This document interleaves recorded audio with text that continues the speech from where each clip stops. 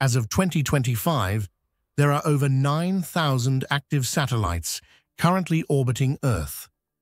This number is constantly changing due to new satellite launches and deorbiting of older satellites.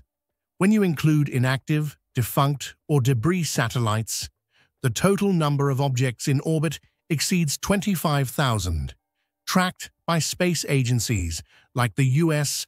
Space Surveillance Network.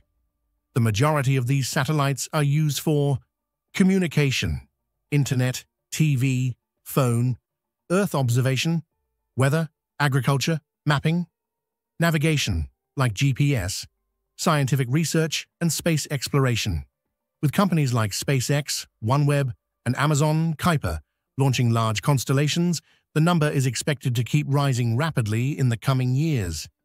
If you're interested in real-time satellite tracking, websites like n2yo.com or heavensabove.com provide live data.